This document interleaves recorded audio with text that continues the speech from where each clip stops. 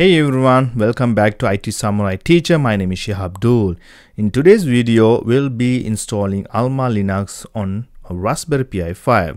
AlmaLinux is a powerful open source community driven OS that's perfect for a wide range of applications. Let's dive in and see how you can set it up on your Raspberry Pi 5.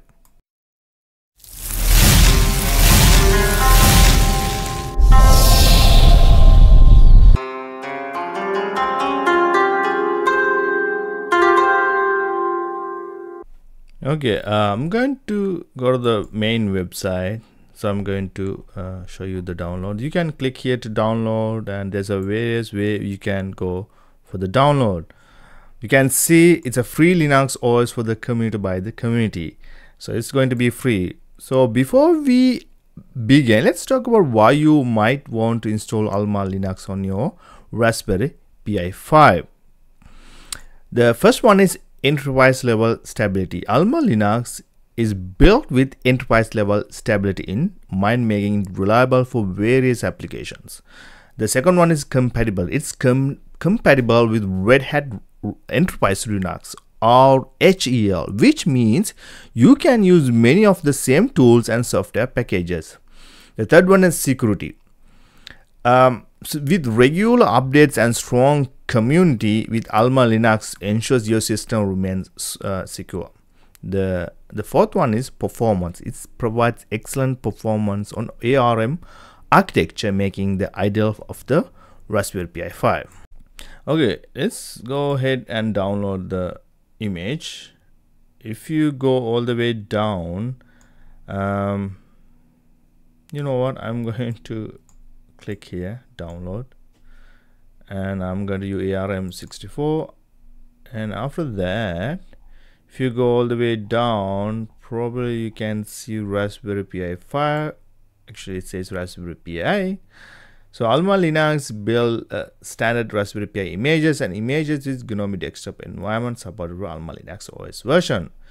If you click AlmaLinux Raspberry Pi wiki page, you can see tested models. AlmaLinux OS release have been tested the following models. So Raspberry Pi 5, this is the one we're going to test today. Supported since June 2024 images. So today is June 30th. So I'm very close. So this month, and I'm creating this video so we can test it out. So you can see support Raspberry Pi model B, 400, 3A. So everything is here if you want, and I'm not going to follow this, but if you want, you can always follow and do your own advanced stuff from here. So let's get the basic. Now to download, you can see there's a two versions, 9.4, 8.10. So 9.4 is the latest one. I'm going to click the latest one. Now in here there has a bunch of versions. So which one you need to download? So if you take your mouse pointer in here, under bottom you will see the name, the full, right? So if you go to the first one, you say Raspberry Pi, that's AlmaLinux Raspberry Pi 9.4. So this is for the server versions. There's no desktop version here. The first two, I'm not going to ignore that. The third one, so I say GNOME. So this is the desktop version, GUI version. So you can see the date is 4/5/2024, 5/14. Okay, that's the older version. So if you go to another one, you can see AlmaLinux 9 Raspberry Pi GNOME 9.4 2024 6/4. That's mean June 4th. So that's the latest version. So if you go down here, going to be latest. Okay, I'm not going to use that because even from here you can see it are the same one. So even from here you can see the date wise, you can find out which one is good. So I'm going to use the GNOME version, that's the desktop version. When you click, it going to download from your background end. So you can see it's 992 MB, and depend on your internet speed, take some time. If you have good speed, boom, it will download quicker. And after that we're going to jump in. So till that, I'm going to download the imager to install to our SD card. I'm going to use the NVMe, right? So to install your AlmaLinux, the things you need to have: a Raspberry Pi 5, a micro SD card at least 16 GB, or NVMe card. Because I have an NVMe card, I'm going to install the NVMe on it. If you don't know how to install NVMe card on your Raspberry Pi 5, please go check my previous videos. I show you how to install NVMe card to your Raspberry Pi 5. And a computer with internet connection, a power supply for your Raspberry Pi 5, and an HDMI cable and monitor if you want to see live action. Okay, once you have everything ready, we can proceed the installation. Now I already have everything. Now I'm going to download a tool called Belly Itcher. Okay, I typed wrong actually. So this is the tool I'm going to download to install that OS to my NVMe card or SD card. I'm going to reject all. So you can use Raspberry Pi imager. So you can miss. So this is the, I'm going to bring it up. So you can see in here, you can use the Raspberry Pi imager, okay, or you can use the Balena. So I'm going to use the Balena, but you can use this. You can use the Raspberry Pi 5, OS. I'm going to use custom, and I'm going to use the one I download right now on my Linux, Raspberry Pi 5, and choose the storage, and next. And you have the edit settings. Make sure you have all these settings. That's fine.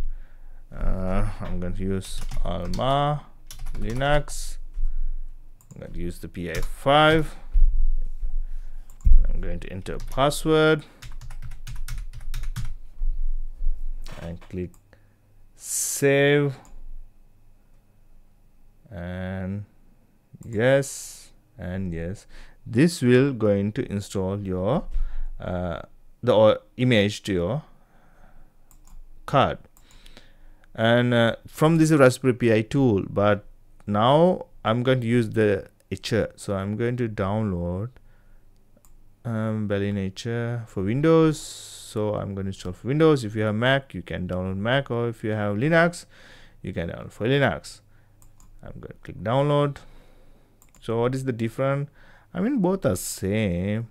It's good to have two tools just in case if you have any issues, any kind of errors popping up. Probably you can use other tool. You know, if Balena have issue, go back to the Raspberry Pi image, or Raspberry Pi image have issues, go to the Balena etcher.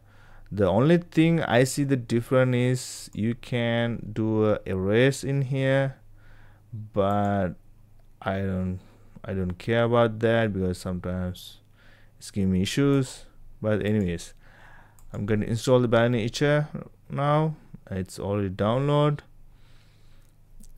I'm going to close this, and Balena etcher is coming up. You can see this tool is free, so don't worry, you don't have to pay anything. So whatever we're doing, we don't need to pay for anything, right? So because we download this OS AlmaLinux, now we're going to install it. So flash from a file. I'm going to use this file and select the target. So I have 256 GB, and I have files on it, so I'm not going to do that. So once you're done, you just hit the flash button and it will install the image AlmaLinux to your SD card. This is my NVMe card. You can see it's my SCSI disk device. This is my 256 GB my NVMe drive. So after that, just click flash. Make sure you don't have any important data. I have important data, that's why I'm not going to flash it. Probably I need to use a different one. Okay, once you're done, let's jump into the next step. Okay, everyone, I booted up with AlmaLinux. You can see nice looking background and view. And if you go in here, you can connect your Wi-Fi, and you have Bluetooth on, and you have balanced power, and you have settings, log out, everything is there. It's pretty cool actually. So I'm going to use the settings. In the settings, if you go, you can see you can connect to the Wi-Fi. You can put the airplane mode. You have all the Wi-Fi connection here.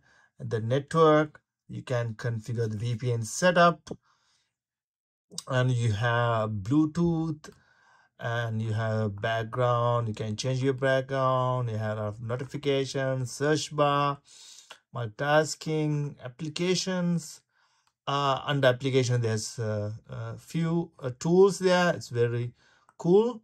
You have privacy. There's a lot of stuff you can change around and play around. You can online account, sharing, sound, power, display, mouse and touchpad, keyboard, printers, remote media, color, a lot of stuff you can you can play around with this. So I'm running under Raspberry Pi 5. So you can see activities in here. You can change whatever you want. You can see in here Firefox, files, software, help, and terminal line. So everything is there. So it's pretty cool. You need to try and see what are the project you can do with this.